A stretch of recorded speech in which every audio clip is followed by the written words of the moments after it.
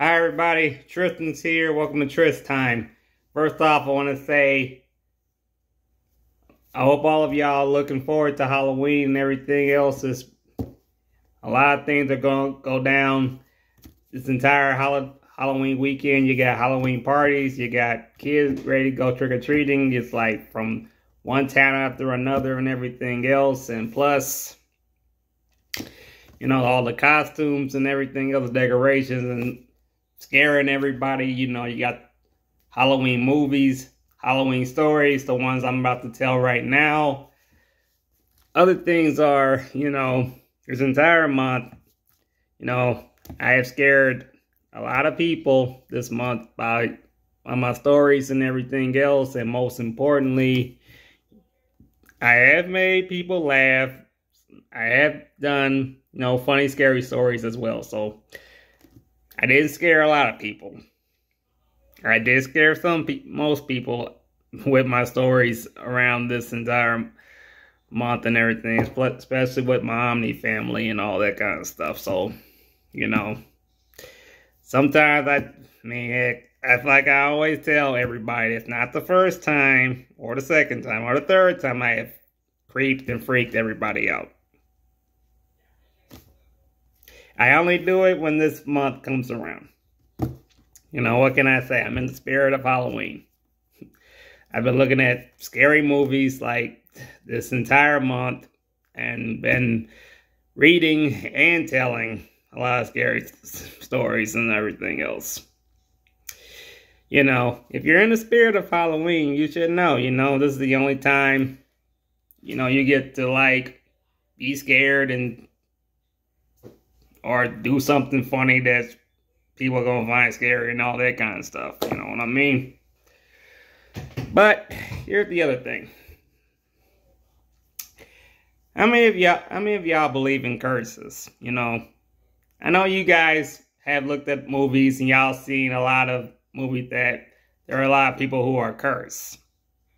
But do you really believe in reality that some things in this world has a curse? Because if you say you don't believe in it, or you say there's no such thing, my advice to you is, I don't usually say that. It's like saying, if you go to a fortune teller and she tells you about your future and all that kind of stuff, and sometimes the future is not exactly what she says it's going to be, and you would go back to her and say you want your money back and all that kind of stuff, and then all of a sudden you don't get it back. But out of somewhere, sometimes that fortune teller does tell the truth. Like I always say, you just never know if things are true or some things are not, or something's a myth, or sometimes things are a legend. But sometimes the curses can be right, and sometimes you never know if you might get cursed, or you attract the curse to you. Basically, that's what my story is basically about. Story is called Full Moon or Not, A Curse is Always There, from the Werewolf. Hi, creatures. Every curse comes in its own forms. You just don't know if the forms are good or evil. You might think there's no way you could scare someone or bring terror to one town after another. That's only if the curse gets a hold of you. When it does, you can't get rid of it. The only way to stop it is to end you, or someone will. Which of course is true. The only way to end the curse is by if you take your own life, or someone else is going to take it. They say I come to life when there's a full moon, which is true. Once you hear the howling, that means I'm on the hunt for my prey. And I'm not talking about animals, I'm talking about human blood. You are all my prey. The moon may be the beautiful sight to see, but it's also the fear you should expect to come.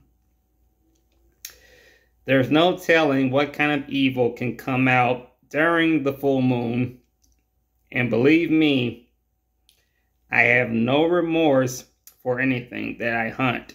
Once I have my tastes of you, you can never cross to the other side until the curse is lifted. But when you don't stop me, I never stop the terrorizing from one town to the other. The moon brings me to life. You being very afraid of me don't matter to me. The more blood I taste makes me hunger for more, which is true.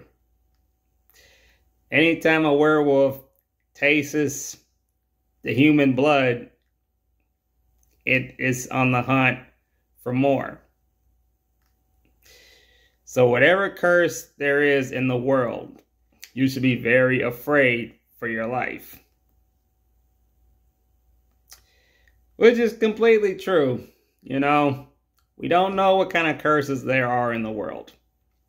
Sometimes people believe in voodoo and sometimes people don't believe in voodoo. Sometimes people don't believe in vampires, but there are bats in the world that we do see. Like I always say, you never know what to see, what to believe, or what to see. You know, I believe in my own two eyes about what I do see. You know, not saying I have seen a vampire, because if I ever do, then hell, what would I do? You know, sometimes vampires only come during night. When it comes to a werewolf only comes when a full moon is out. Especially if it's two legs, you know, anything can happen because a werewolf is hunger for prey and it will terrorize anything in its way. So the thing is, as far as curses goes, my advice to all of you is to, if you say you don't believe in a curse, just this piece of advice. Never say that out loud. Because if you do say that out loud one time, you never know what could come to you. I'm just telling you, giving you a little advice.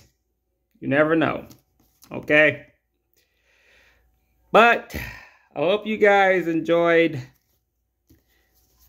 my story. I hope it probably got you scared, probably got you thinking. But most importantly, I hope you guys are so ready to be scared some more for this week and for this weekend, and ready to have some fun with either your friends or have some fun with your kids and everything else. So I'll have some more scary stuff for you pretty soon and everything else, all right? I promise. Well, as always, God bless all of you. Love y'all.